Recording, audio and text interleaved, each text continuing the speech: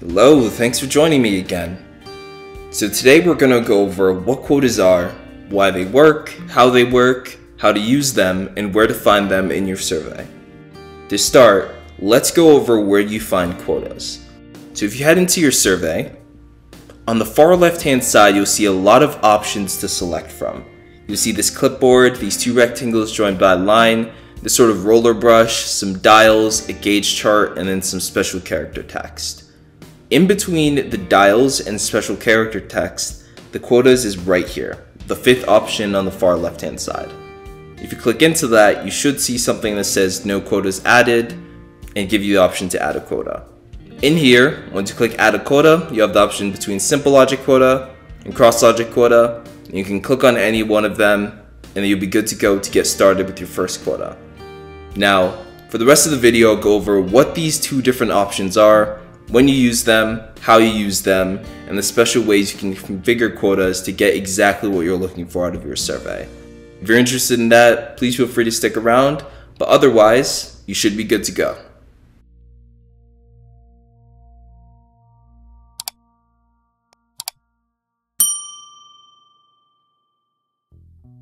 Alright, now in this portion of the video, we're going to go over the different quota types, what they are, how they work, and when you'd use one over another.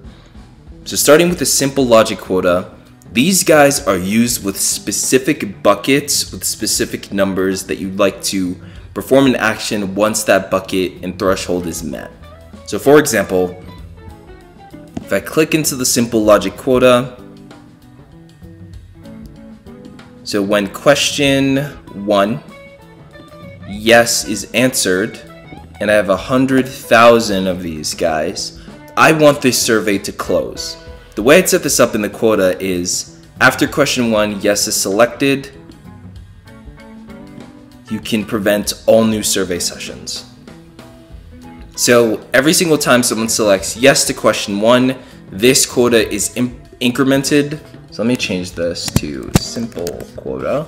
This quota is incremented, and once it hits 1,000, the survey closes so that no one can access the survey anymore. This is great when you're using different categories in different buckets with specific numbers that you already know beforehand. So for example, in this case, I know that I only want 1,000 responses. So once 1,000 responses have been met, then I want this survey to close and no one to answer the survey, so I get no more responses. This is a little bit different for complex quota or cross logic quota that we'll go into in a little bit. I'm first going to publish this. Perfect. And then head back to my quota groups to add another one.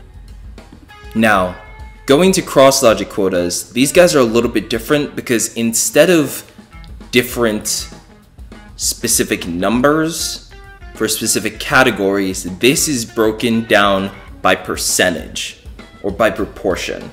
So I can still have the 1,000 responses for this total. Now, what I'll do is I'll configure this at 30% age or between 18 and 24. 30% age are between 25 and 44. 30% are between 44 and 45 rather, and 65, and then 10% to go to 65 plus. Perfect. Now these guys are a little bit different, where these conditions are incremented based on proportions.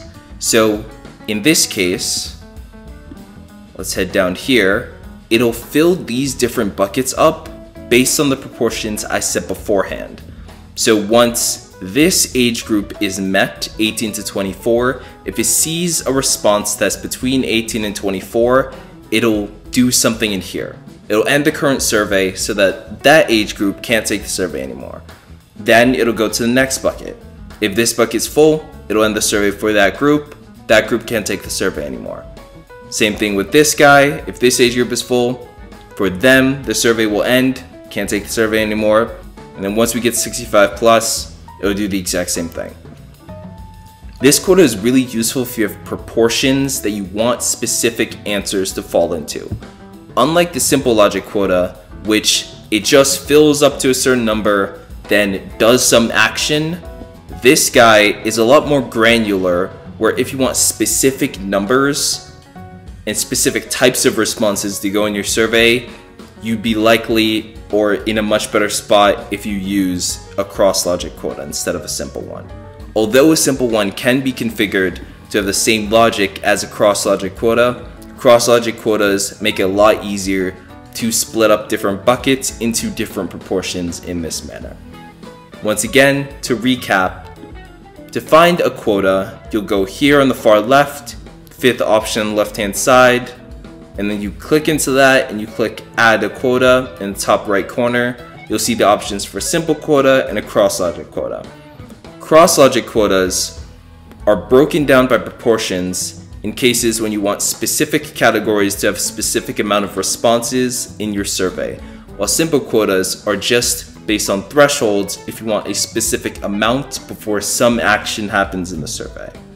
Hope that clarifies things. If you do have any additional questions or concerns or want to go over anything or have any other video topics you recommend, please let me know in the comment section below. Always happy to take suggestions and always happy to clarify anything further in future videos. Thank you for watching, and I hope you have a great rest of your day, and look forward to speaking with you soon.